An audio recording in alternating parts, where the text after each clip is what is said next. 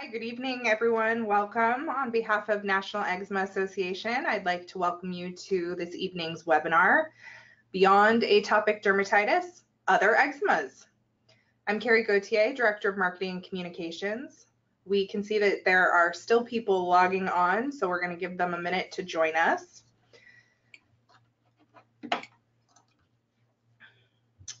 While we wait, I want to make sure you know about all of the upcoming activities here at NIA. October is coming. I know it's only July, but it's around the corner and it is Eczema Awareness Month. So put it on your calendars, get ready for some fun activities. We have a bunch of stuff coming your way, including Itching for a Cure, which is our virtual walk. So we will do that throughout the month of October. So if you'd like to join us, keep your eyes out. We'll be sending out invitations before we know it. And of course, save the date. Summer 2019, we will be having another Eczema Expo, and we will be releasing the dates and location as soon as we have them, but it will definitely be summer. So keep your eyes out for that. And we do have more webinars for the year being scheduled. So watch your emails.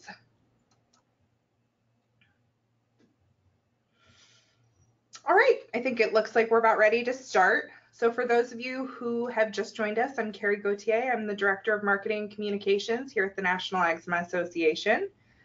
I'd like to welcome you to this evening's webinar, Beyond AD, Other Webinars.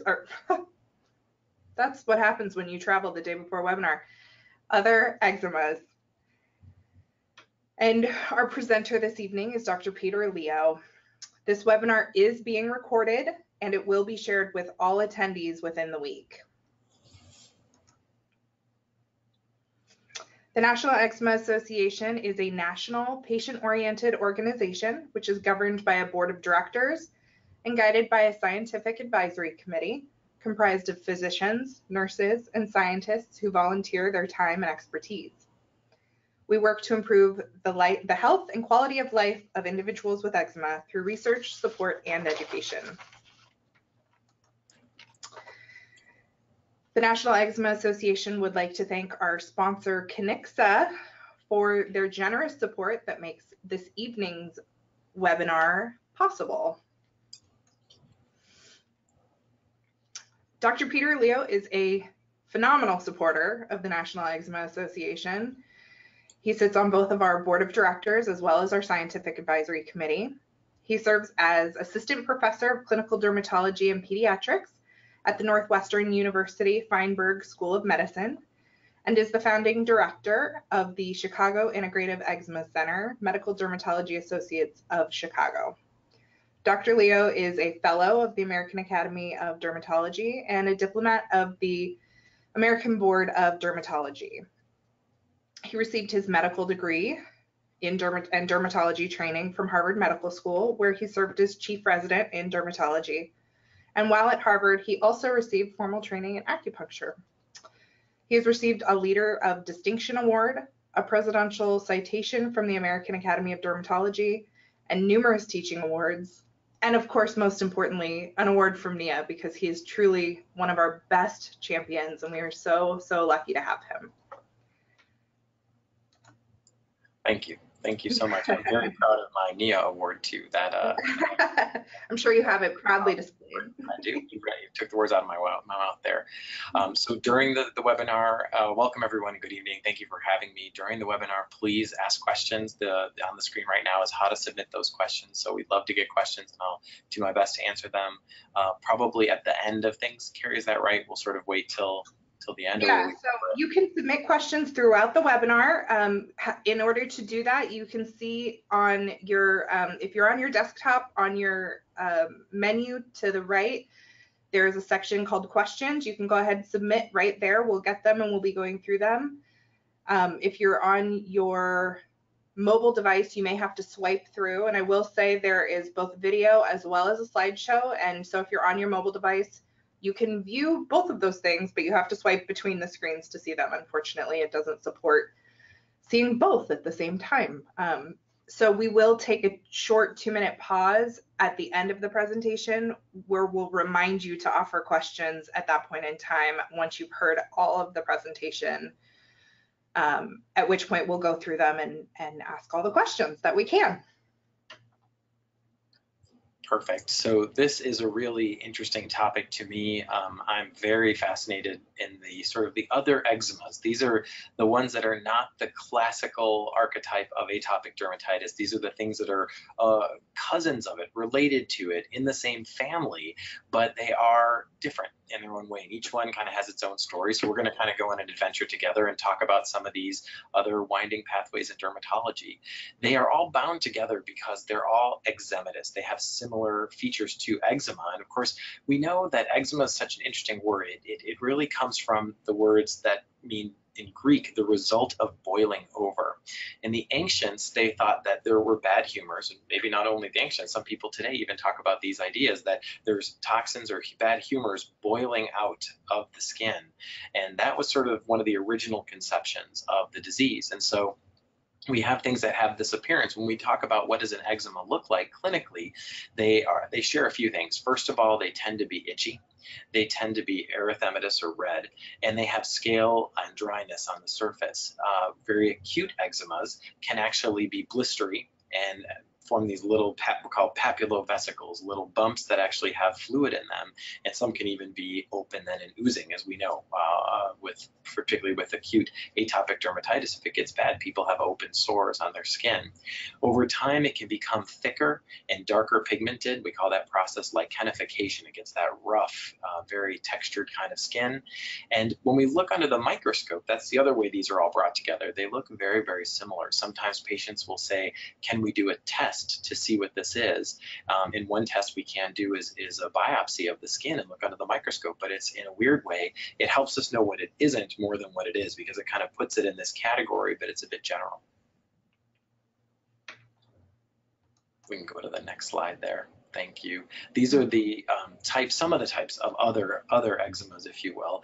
Nummular eczema, dyshidrotic, seborrheic dermatitis, asteatotic, autoeczematization or an id reaction, pityriasis alba, which is really important, stasis dermatitis, lichen simplex chronicus, Prurigo Nodularis, and JPD, or juvenile plantar dermatitis or dermatosis. We're going to look at some of these and we'll talk a little bit about them in the next 45 minutes to an hour. Next slide, please. Let's start with nummular eczema or nummular dermatitis. This is really interesting. It comes from the Latin word nummulus, which means a small coin. And they really do make these little coin-shaped patches we can see in the picture. They're very defined.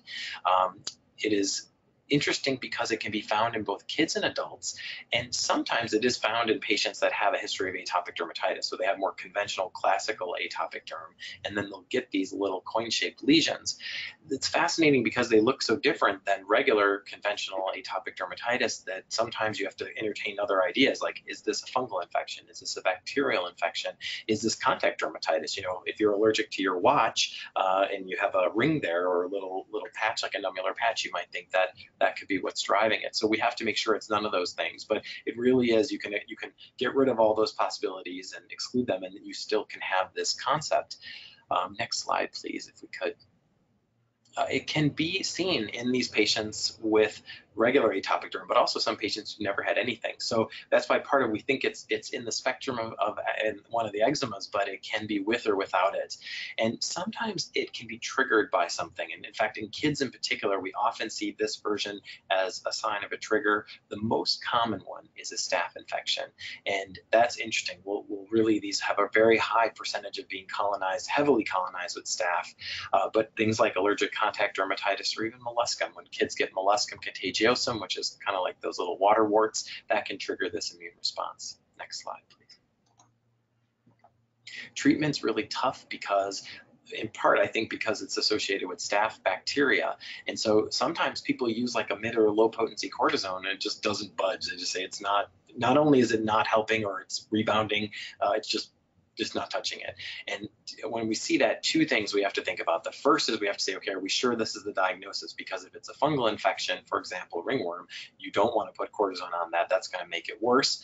So we have to make sure again. And if it's a bacterial infection, then we don't want to do that either. So sometimes it's truly both. It's this eczematous reaction plus bacteria. And so oftentimes we'll use a combination of a high potency steroid, plus an antibacterial, and that usually will do the trick. But again, if we're not sure, we have to explore it.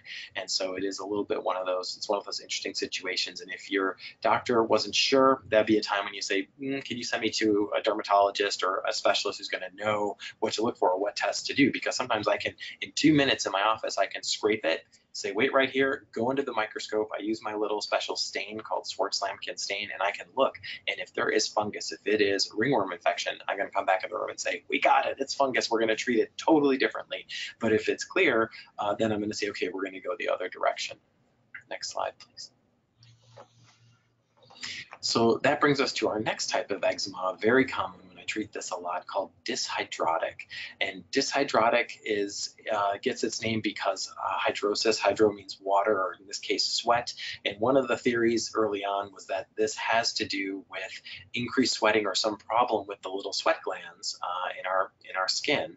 It turns out it's probably not true. It's really more of, again, just an eczema, it's inflammation. But the characteristic of dyshidrotic eczema, sometimes you'll hear it referred to as pomphylix, is that you get little itchy blisters, usually on the sides of the fingers, but it can be anywhere, palms, and also on the feet, of course.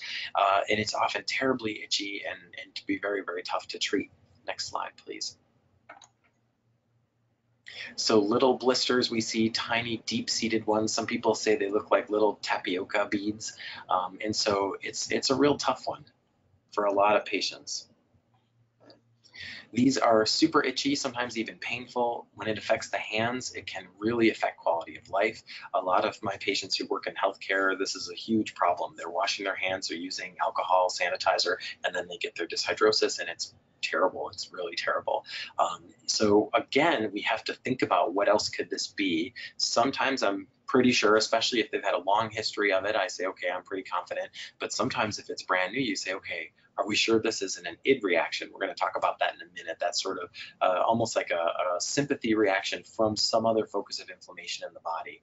Are we sure this isn't fungus? Because again, tinea or fungal infections on the hands look very different than ringworm, where on the body you get that ring shape.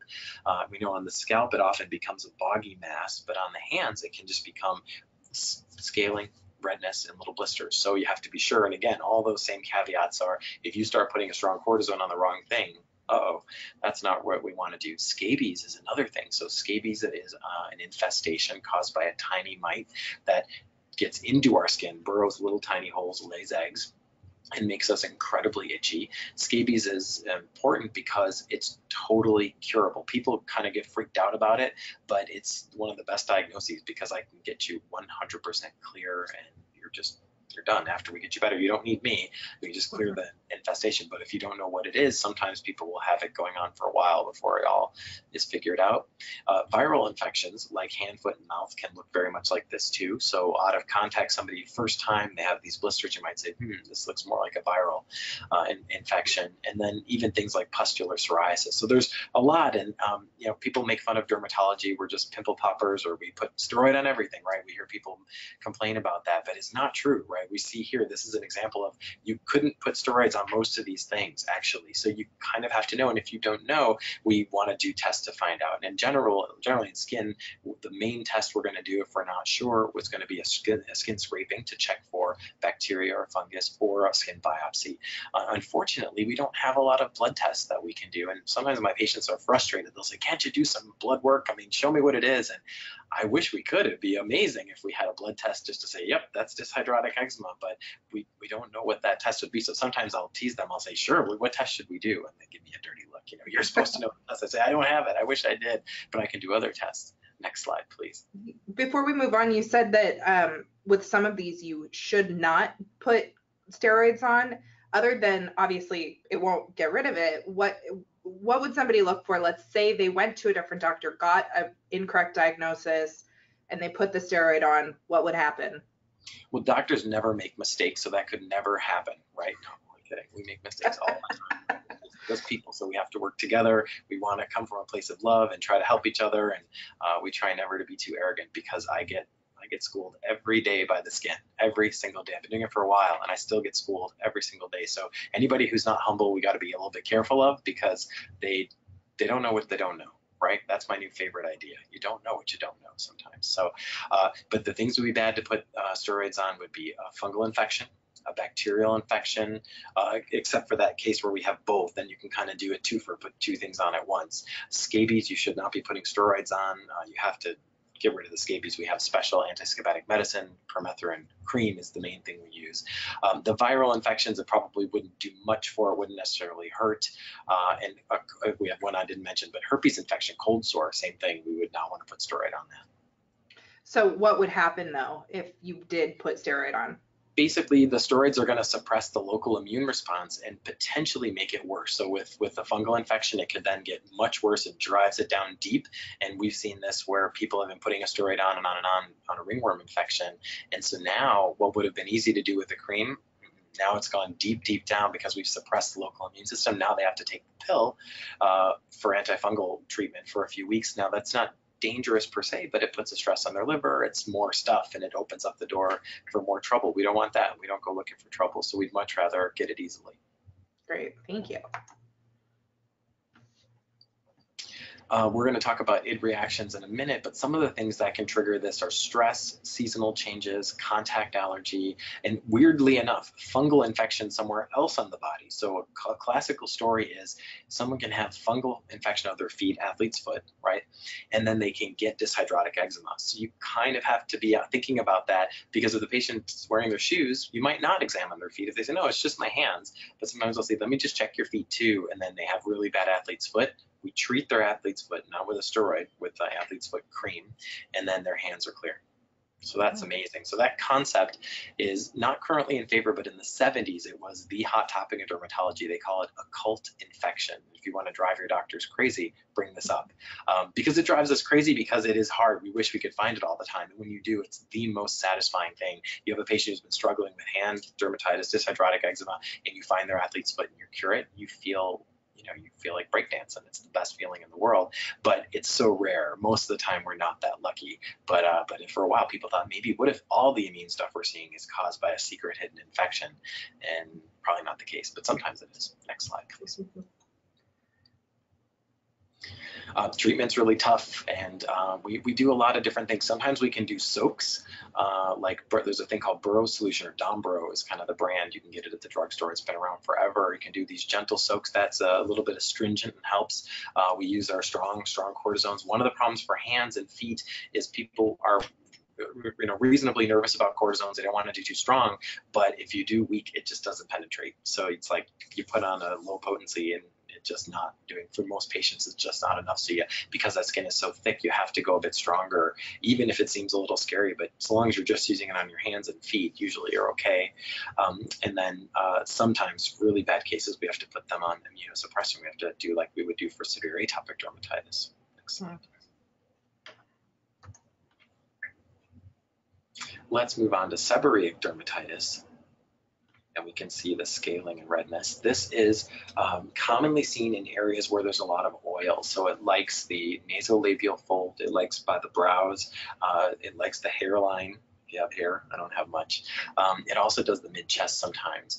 It is probably related to a combination of genetics, hormones, and then there's a yeast, this little yeast called Malassezia, and that yeast overgrows in these areas and seems to create this funny milieu where there's immune response and skin barrier, and it's weird, but it's very common. Babies get it, and we get it a lot, and we call it cradle cap on the babies, or sometimes people very delightfully mispronounce it as cradle crap, which sometimes really summarizes it, but cradle cap. And then adults can get it in those more characteristic areas as well. Next slide, please. It's definitely an eczema because it's got those eczematous features, but it's kind of different. And usually we try to minimize our steroids here, like we do always. We're always trying to minimize steroids for sure. But here we can actually maximize the anti-yeast treatments. So things like ketoconazole shampoo can really help, and some of the other types of anti-yeast shampoos like selenium sulfide can all help. So we can do those on the scalp and the body. For more severe cases where there is a lot of inflammation, we'll pair that with a little bit of a cortisone. And for the face, we use something more mild. Usually for the scalp, maybe a little stronger depending on how bad it is.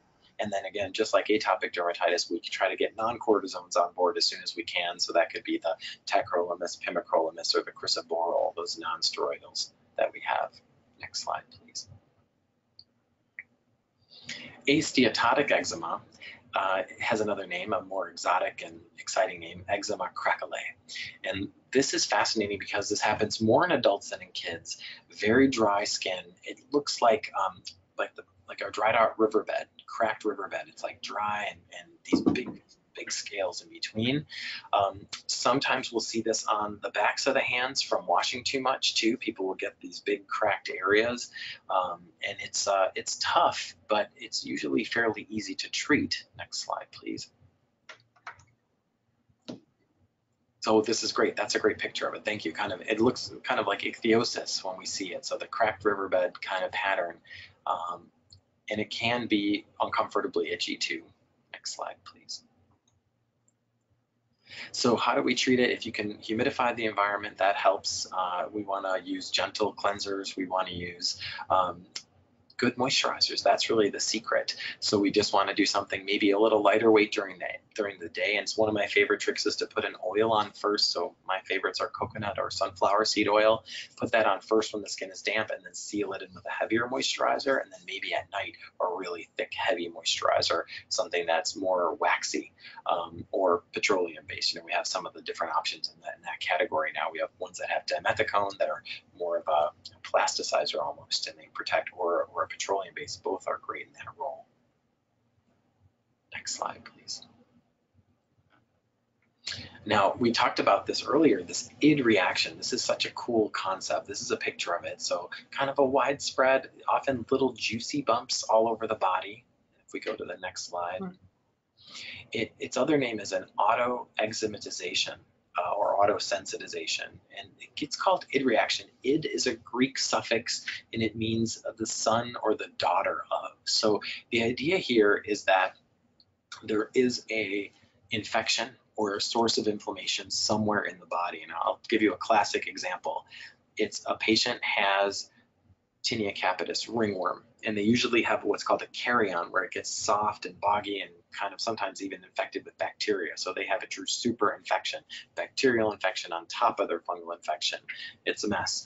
The immune system goes crazy at this. It's just trying to fight it. It's flipping out because it cannot beat this bacteria and fungal combo. There's tons of inflammation in the area, and then it sort of trips this switch where you get this id reaction, or I like the other term for it, a sympathy reaction. So you start getting this itchy, juicy bumps all over your body, and if you don't know about what's going on with the scalp or the foot or some other area of the body, then you're confused. You're like, are you allergic to something? Are you reacting to something? But once you figure it out, you say, well, yes, you kind of are. You're allergic to that infection somewhere in your body, and this is the sympathy reaction. Next slide, please. So these are where we can see it, including one of the other things we can see it in is stasis dermatitis in adults, which I think we're going to talk about in a few slides as well. We'll go to the next slide. We talked about the carry-on, or nickel is a common one. Nickel allergy people are allergic to their belt buckle or their jeans, so they get the patch on their belly and then it goes everywhere. And this is maybe a little too, we'll push through this one, kind of the theory of it. We don't really know. Good. And so for treatment of the id reaction, we want to try to find what's driving it when we can. So if we find the fungal infection, we want to treat that. If we find the allergic contact dermatitis, we want to treat that, get the nickel off the skin and cool the skin down, and then it will go away. It's kind of interesting. That moves us to pityriasis alba. This is a really important one because this gives a lot of concern. People are worried about this. So the key hallmark of pityriasis alba is you get these light spots, usually on the face, but also chest, upper arms. It's usually kids around 6 to 14 years of age.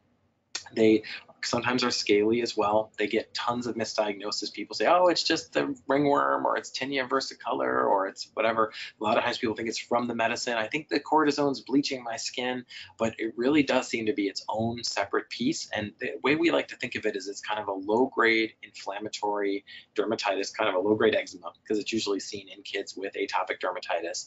And the pigment cells kind of quiet down, and they stop producing as much. So if you get, especially if you get a little sunlight, then the skin around tans just a little bit, but that area where the pigment cells are under attack and don't want to make any pigment, you see this contrast, so you get kind of a light area. Next slide, please. And this picture is maybe not the best, but this baby, it looks like she has a little patch of eczema on her face, but it certainly could become pityriasis alba. It would be kind of a light mark. It's what happens when you try to search for pictures. No worries. Of all these eczemas. It's always a challenge, as I'm sure our community knows. But basically little white patches. What people really get worried about is they get worried about vitiligo. And so we try to caution them. Now, what we do to tell you it's not vitiligo, someone took it, but I have my special lamp over here. We have a thing called a Woods lamp, and we can actually shine it on the skin, and we know if there is complete lack of pigment, which we see in vitiligo, it's depigmented, all the color is gone, or if it's just low pigment, hypopigmentation, which is what we'd see here. So we can make that diagnosis really confidently within just a couple seconds with the right tool. When we know that that's all it is, we can breathe a sigh of relief, because vitiligo is that autoimmune one where it really is damaging the pigment cells, and that can be much more worrisome, and we have to treat that a little bit differently. But with P. alba, we can use a gentle cortisone or even just good moisturizer. A little bit of sunlight does tend to be helpful, and then it takes some time. We just have to be patient, and we'll come back. Let's talk about stasis dermatitis. I think we mentioned this a little bit ago. Stasis dermatitis is one of the things that can trigger an id reaction. And this is almost exclusively in adults, rarely seen in kids. And the idea with stasis is that patients that have problems with circulation in their lower legs, particularly people that have had, if they've had vein surgery or if they've had a blood clot in the past, and then definitely people that have heart failure, even a little bit of heart failure. Many people are healthy, but their heart's not quite being efficient, so it's called heart failure, even though the heart's still working and hasn't totally failed. Kidney failure as well. When they get swelling down there, this is a reaction to that swelling in the legs, and the legs become beyond swollen. They get erythematous red, hot, tender sometimes. It can actually look like an infection. And one of the problems is that if it looks like an infection and someone doesn't know, they go to the emergency department, and many times the emergency department doctors they don't know, and they say, gosh, this could be an infection.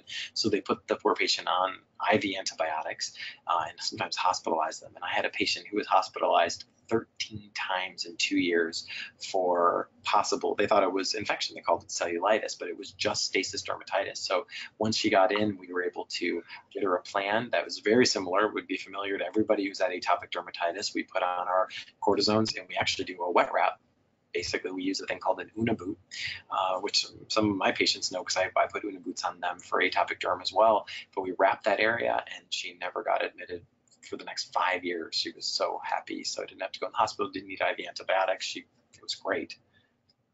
So those are some of the things we can do. Now, if it gets bad, it can actually open up and cause big sores, and so that can be a real problem. And then sometimes patients can have a true infection, so it's not always easy to know what's going on. And people make fun of dermatologists. They say, you never get called into the hospital as an emergency.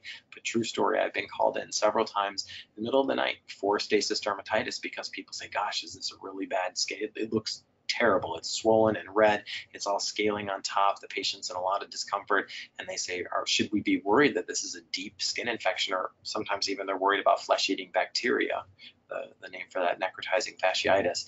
And they want to know, do we have to admit this patient and call surgical service and get all this stuff, or can we just send them home with a wet wrap? Can you imagine if you're that patient, you're on the balance between being admitted, having surgery come in also, and then somebody comes in and says, no, you're okay, we're just going to wrap you, and we'll see you in the morning, and they're all better. I mean, it's unbelievable. It's one of those times where you feel like you can make a big difference for somebody and save their night from being terrible. Next slide. Okay, let's talk a little bit about lichen, and how are we doing on time? We're good. We're good. And how many slides left do we have? Do you know? Yes, we have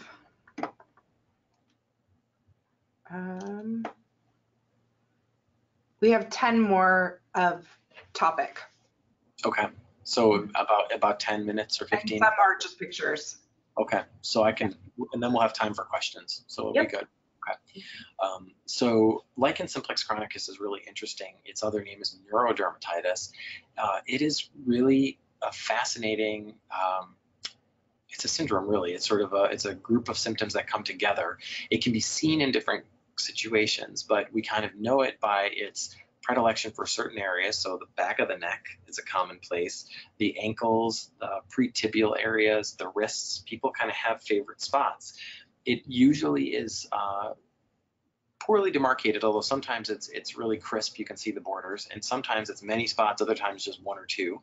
The skin gets that thickened, lichenified look, it gets dark, and it can be really uncomfortable because we know what's happening under the skin is the nerve endings are gigantic, they're huge, and they're sending the signal for itch all the time. There's also a big kind of a behavioral component. People get sort of used to it. It's almost like a mindless habit sort of thing. Many of my teenagers have this. If they even start getting a little stressed or they're doing their homework, they'll go to their spot, they'll dig their foot, or they'll put foot over foot. This is a great picture of it. So maybe this is foot to foot, they kind of do a little rubbing, or maybe they scratch at those little spots, and it can be really uncomfortable for patients. And it's actually because it's so chronic, it's even in the name, it is tough to break the habit. You've got to get the skin better, you've got to break the habit, you've got to let everything heal. But I assure you, you can. If you have this, we really can help it. Now, what triggers it in the first place? We don't really know. Sometimes there is a traumatic event like a bug bite, or people get an allergic reaction to something in the area, but many times there's no good reason for it. We usually don't see it in little kids. It's more teenagers and adults, but it's definitely more common in patients with atopic dermatitis. Next slide. When we have this, the hardest part is kind of breaking the whole cycle of it, because people often are doing it for years and years. So we will do a lot of the same things we do for atopic dermatitis. One of the things that I like a lot is to do one of the cortisone tapes. So there's a tape, and it almost looks like a Scotch tape or a medical tape, but it has the cortisone built in, and you can just stick it on. It protects the area and pushes the medicine in. And I'll do that like every night for a couple of weeks, and that can make a huge difference. Sometimes I'll even do little shots, tiny little intralesional shots, so just shots into the spot. It's pretty safe because we're not putting the cortisones really in your body. We're talking it's like a couple of drops, so it stays pretty much local and breaks down before it gets into your body or blood. Or we'll do things like wraps. I do a lot of Uni boots and wet wraps for this. One of the things that can be nice, the over-the-counter menthol or camphor, that can kind of be cooling and soothing for some patients. Now, kind of in the same family is a very misunderstood condition and a very important one. It's Prurigo Nodularis, and also called nodular prurigo. This condition is a big deal. This affects a lot of patients, and I often think this is one of my biggest areas of need. We need to help our patients who have this. These are multiple papules or nodules, so bumps all over the body. They usually affect the arms and the legs, but many patients have them kind of all over. Almost always, though, they spare the face. So usually you're not going to have to worry about the face, but the body can be affected. It does seem a little bit more common in patients of Asian heritage and in kids if they have lichen simplex chronicus, because they're kind of similar. Where lichen simplex chronicus is a little bit more of an area, prurigo is more spots. It is extremely itchy. Many times they become crusted and open. Because people are scratching at them, sometimes totally inadvertently or in their sleep, but oftentimes there really is like a focal point or a little bump that seems to trigger it. So it's a real thing. It's not a crazy condition. One of the hardest parts for these patients is people keep telling them they're crazy. Now, next slide, please, if there is one on prurigo. Okay, that's a good example of a prurigo nodule. That's more of a superficial one. Some of the deeper ones have a lot more heft, but that's a good one. It's kind of scaly. And we see all the hair is broken around it too. So probably from the scratching. Sometimes we think there can be a trigger like bug bites or scabies. I've had patients who've had scabies. They clear their scabies, but then their skin sort of was never quite the same. Presumably the little nerves are going crazy, and they keep sending that itch signal and driving the poor patient crazy because they want to stop this. They want this to stop. There is a big overlap with two kind of closely related conditions.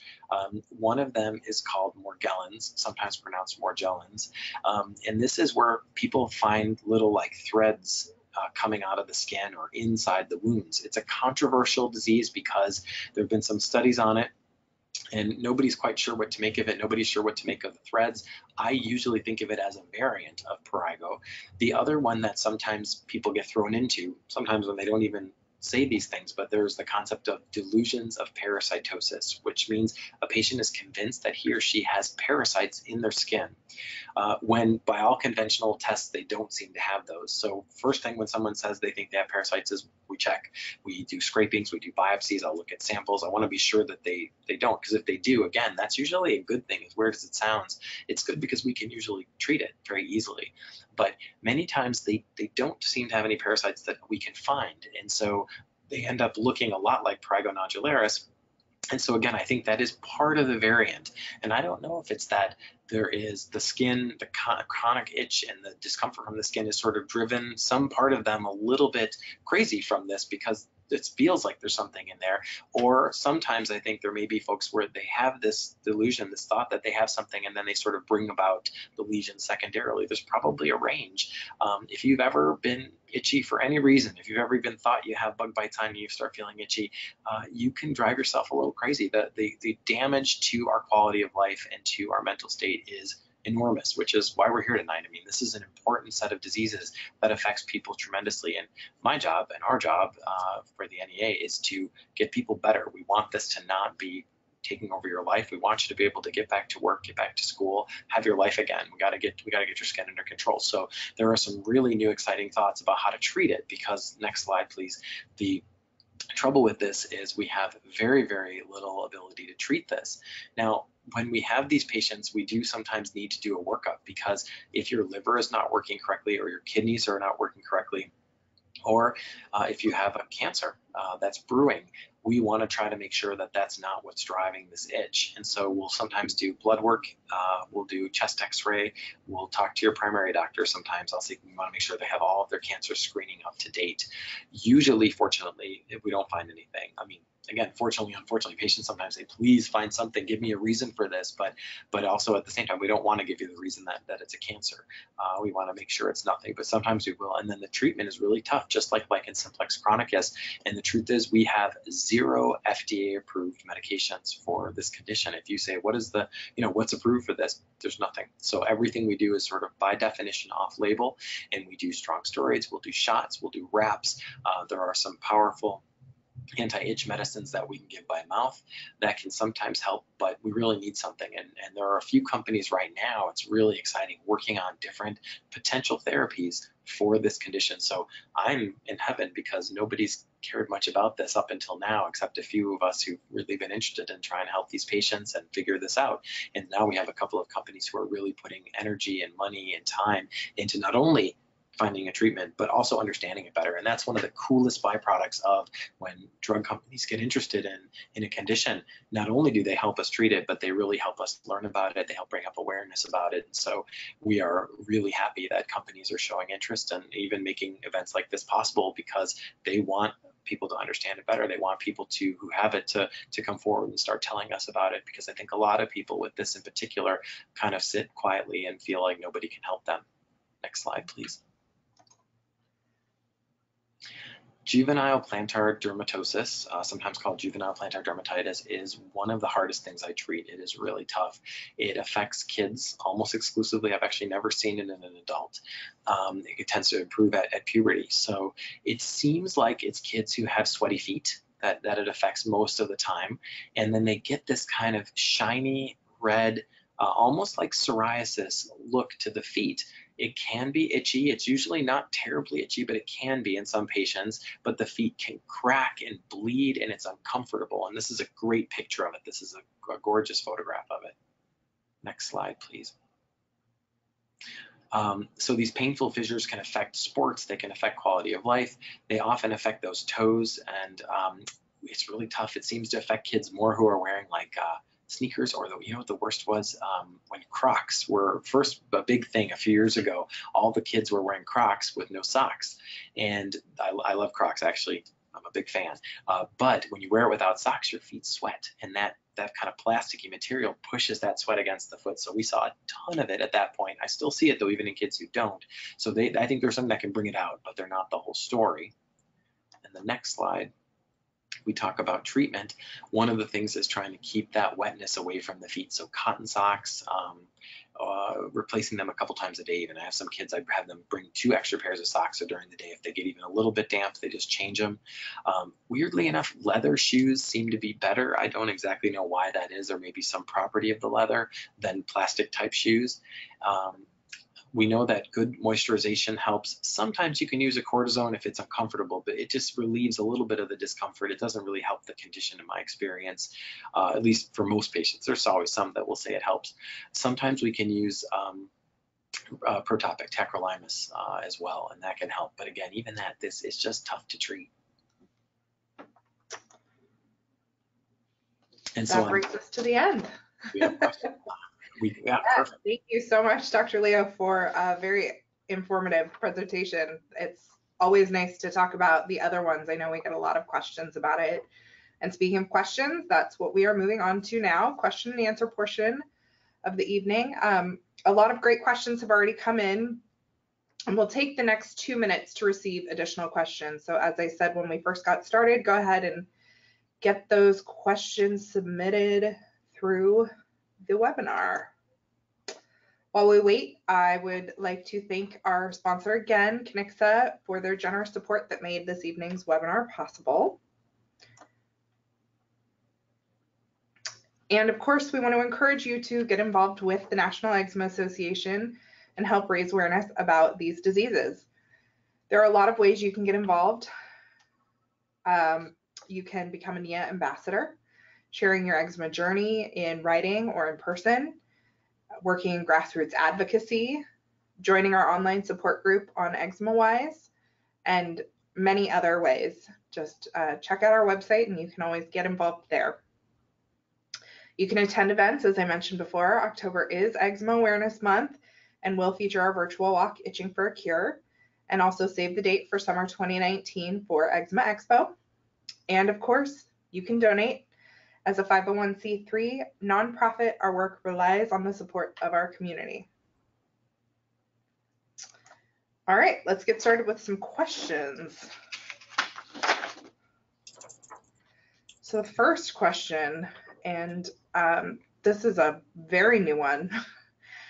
This person would like to know more about pleva, P-L-E-V-A, and PLC, the chronic version of that. Sure. Yeah. So pleva stands for Pityriasis lichenoides et varioliformis acuta. It is not an eczema, although it can be a little bit eczematous. It's on the differential, but it's not technically in the eczema group, but we can certainly talk about it. And it's kind of closely related cousin called PLC, Pityriasis lichenoides chronica. They are relatively rare. Almost no one outside of dermatology would know. If you asked your primary doctor, very unlikely they would know offhand what these things are, but we do deal with them. They are part of the group of conditions called T-cell dyscrasias. The T cells are acting abnormal, and they are a little bit beyond inflammation. They're slightly irregular. So they bridge the gap between inflammation and cancers. We know that there is a funny middle zone where the cells are acting abnormally, but they're not really malignant. They're not cancerous, but they're abnormal. So pleva in particular, it presents with these recurrent crops of big, juicy red bumps that become necrotic. They have like a scab in the middle.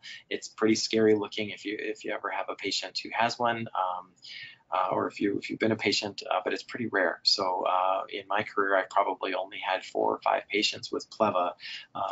That's about it. And usually we bring them to grand rounds and everybody at the hospital sees them. Usually you can treat it though. There are different treatments we can do, but it's a little tricky. And then PLC, I've had many patients. It's much more common, kind of the chronic version of it, if you will. Now, it's the lowest end of a cancerous thing. It's not really cancer. It's not dangerous, but I say that because it's not just an inflammation. The cells are a little bit abnormal. So for that condition, our general approach for PLC is to use either a tetracycline antibiotic. So we'll use one of the antibiotics like minocycline or doxycycline. We use it because we think it has an immunomodulatory effect. It affects the immune system and helps it settle down. For many patients, you do that and they're better, which is awesome.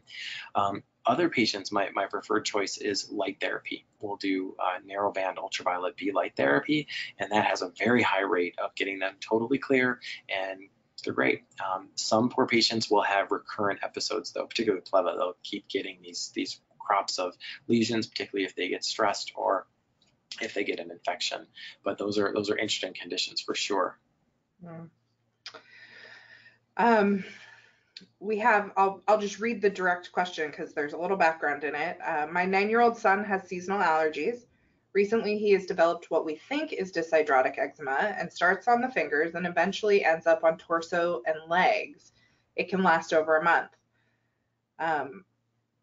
The ultimate question is, how do we control and avoid, which we talked a little bit about, and then what is the best test? Skin scrape when actively found. And particularly they're noting that they're curious about the connection with herpes because he has cold sores on his mouth at times as well. And they're currently using 2% cortisone, which doesn't do much. That's great. There's a lot in that case. I think the first thing is there can be a connection with herpes. Herpes can be a trigger. So there are a couple of things. The most classic thing in the textbooks is what's called HAEM, herpes-associated erythema multiforme. So people get a cold sore. It can be in their mouth or around their mouth, or it can be anywhere on their body. And then they get this erythema multiforme, which again is not truly eczematous, but it's inflammatory. So you get these ring-like shapes all over in blisters.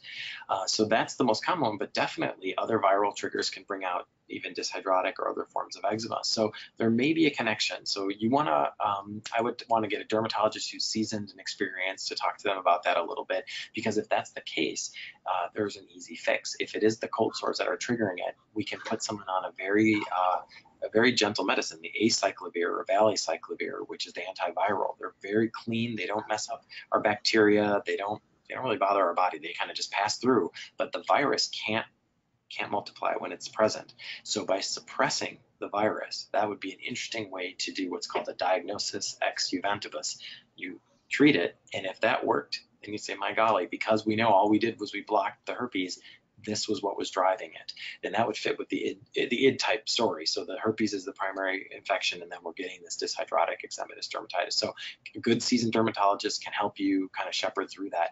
What tests can you do? Well, if you've already tested to know that it truly is cold sore virus, herpes virus, that's the big test. The other stuff, probably nothing's going to be specific enough to help us. So really we're going to need experience to look at the pattern, because if you biopsied it or scraped it, it's probably just going to show one of these eczemas. It's not very good at distinguishing.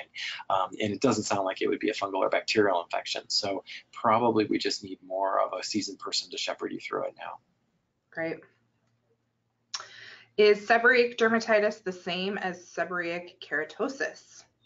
Oh, good question. No, they're quite different, even though they have the same first part of the name. The seborrheic keratosis are those brown, waxy, stuck-on bumps. You see them usually in older people, but they can start even in the 20s and 30s, or even teenagers sometimes. They kind of brownish, waxy things on people. So those are totally benign. They're genetic.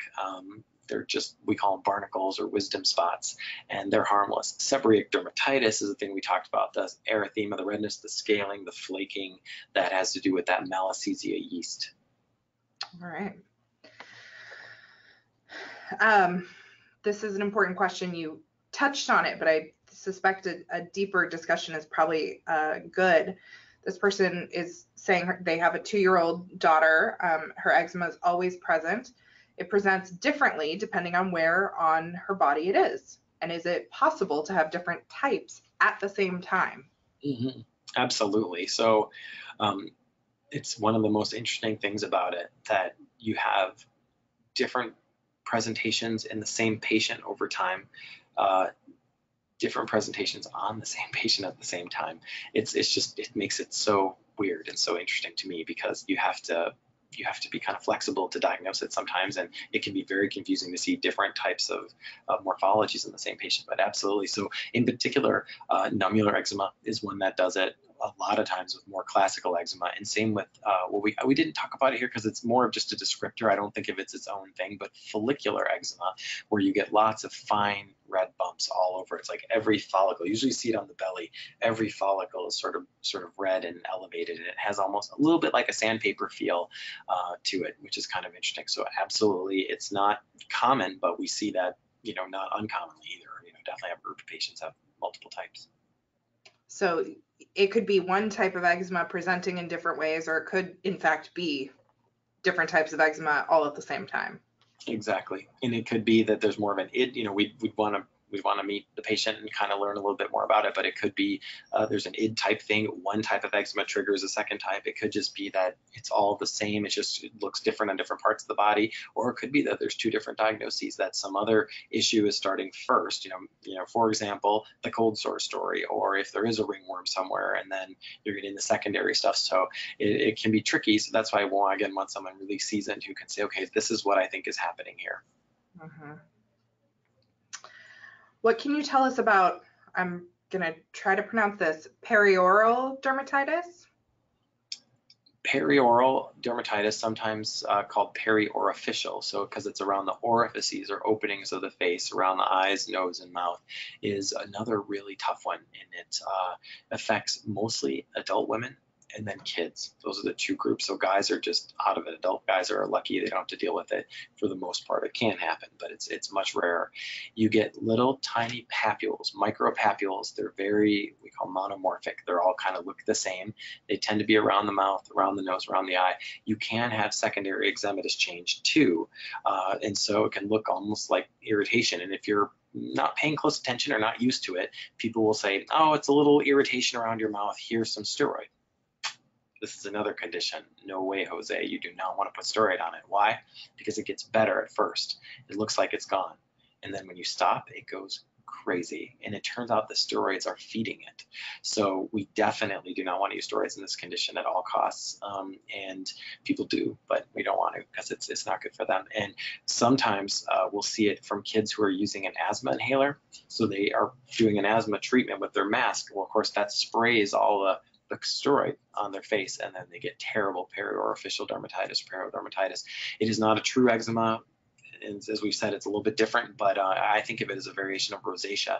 And so that's actually how we treat it. We use rosacea type creams, ivermectin, metronidazole, sulfur washes, things like that. And if it's real bad, we use a tetracycline antibiotic, which again, we're not killing bacteria here, but it has a powerful immunomodulatory and anti-inflammatory effect. And that usually does, we have to make sure they're not putting steroids on their face, because I've had these cases who won't get better. And then they say, well, I'm just putting on this moisturizer, and I look and it's mometasone or something. I'm like, oh my gosh, that's not a moisturizer, that's a steroid. And that's why you're feeding it over and over.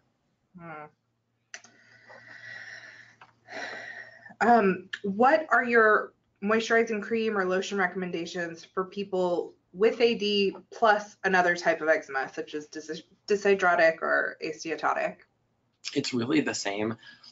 For those who know me, they know I am a moisturizer nerd. I love moisturizers. I could talk about it all day, but there's so many good ones. So I want the best moisturizer is the one you'll use. That's key. So I think we want to try to find one that you like. From, in general, there's so many great big brands out there that are all awesome. You can look at the CeraVe brand, the Cetaphil brand, the Aveeno brand. You can Gold Bond, Theraplex. You could do the fancy French brands, La Roche-Posay and Avène. They're awesome. I didn't mention Eucerin, Aquaphor, all of these. There's so many great ones. And a lot of it is finding something you really like. So for the day, I'll often pick something lighter weight. Not a lotion, though. We don't want lotions because they're too watery. So a cream, but non-greasy. And some of the, pretty much every brand we said has some cream-based ones that are great. So they're not going to be too greasy, especially for your hands. And then at night, you might pick something heavier, more protective. So maybe at night you'll use your Aquaphor, your CeraVe Healing Ointment, your Theraplex Balm, the really heavy ones. Those are great for the nighttime. That will seal everything in, but during the day, the lighter weight ones are best, I think, for many patients. Some patients like ointment, greasy, heavy stuff all the time, and that's fine too. I think if I could pick, I would have people aim towards heavier when they can, because for most patients it helps, but there's no doubt I have some patients saying, my skin doesn't like it. When I put on heavy stuff, it feels hot and uncomfortable, and that's really why your skin, you want to listen to your skin, and your skin knows better than I know. So I like to try a few things, and I like people to experiment a little and find stuff that feels good. Now, there are some things off limits. We said lotions are not so good, so anything in a pump, we're not so keen on as a general rule. And we definitely don't want things like fragrance. We don't want it packed with preservatives. We don't want a lot of plant stuff in there too. You know, I love plants. For those who know me, I want to use botanicals that are healthy, but I also don't need a 42 ingredients of all sorts of plant stuff, because if you get allergic to even one of those, now you're irritating and making the problem worse. So I actually like my moisturizers a little simpler. And if we want to do cool botanicals, I like to make that a separate step, because then we can add and subtract that as we need. Great. How dangerous is it to use cortisone cream on my eyelids? It's not that dangerous. Sometimes, you know, a pharmacist will scare the pants off a patient and say, don't put this on your eye. You know, it's gonna, I don't know what they're expecting to happen, but it's really not that dangerous when used correctly for short intervals under supervision. It would be dangerous if you used a really high potency one, or even a medium or low potency one, for a long time without checking in with anybody. What could happen? Well, there are a couple things. First of all, the eyelid skin is really thin, so your absorption is quite high. So you're absorbing a lot more than you would in other parts of your body. The big issue with absorption in that area, one, it could damage the skin. It could thin out the skin, give you stretch marks and make it look strange. That's bad. It's not terrible, but we don't want that to happen. But what's much worse is that because the eye is nearby, you have an increased risk of cataracts, where it gets hazy and covered, the lens gets covered, or glaucoma, the pressure increase, which can permanently damage your eyes. So around the eyes, we're particularly careful. Ideally, a good rule of thumb is we want to stay low to medium potency at most around the eye, at most. And we want to do it, my favorite way to do it is a couple days. Can you do it for a few days, get it better, and then put it away? Now, then you can use a non-steroidal, tacrolimus, pimecrolimus, crisaborole. Those are fine. Or ideally, if you don't need another medicine, a good moisturizer. And there, lotions in particular are terrible. Things that are lightweight will often sting and burn because that skin's so delicate. There's something heavy and thick and protective would be awesome. And it's really nice. You can put something really thick, protect those lids. Many patients say, gosh, doc, I only needed 2-3 days of the steroid. I put it away. Now I'm great. My moisturization's working. What if it's chronic? What if it keeps happening? Then we got to say, well, this is a very suspicious place for contact dermatitis. So that's a patient I would say we got to do the patch testing to figure out, is there something driving this, so we can remove it from your products or your environment so you don't keep having this. Good to know. With nummular eczema, should staph be treated continuously along with using steroids? I think yes, because it should be just a short time. So my favorite way to treat it, and this is, I'll just flag it, it's controversial. Another dermatologist here might have a different opinion, but my opinion is on this, I like to do both. So this is a situation where I might do a mid to high potency steroid plus the mupirocin together and have people mix them together, very much like the Dr. Aaron regime that a lot of our listeners know about or have heard about.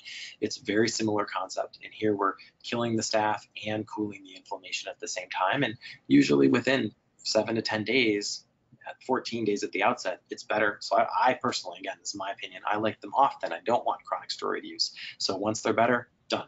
And with nummular eczema, if we've treated it sufficiently, that usually works. They say, I'm great now. I don't need to do anything but my moisturizer now.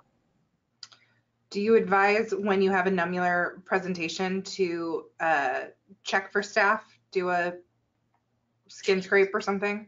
It's a good question. So I don't, because I expect it to be positive, and it's positive in so many cases that I feel it's just extra expense for the healthcare system, and it really doesn't change what I do. But if somebody didn't normally use mupirocin and this might affect them, then by all means, someone who doesn't think there might be, I mean, you can test it. But for me, I basically assume my more moderate and severe patients have it, because most eczema does when you have the skin barrier broken, the staph is there. So I feel like it just wastes time and energy. But if a patient wants me to, I certainly will.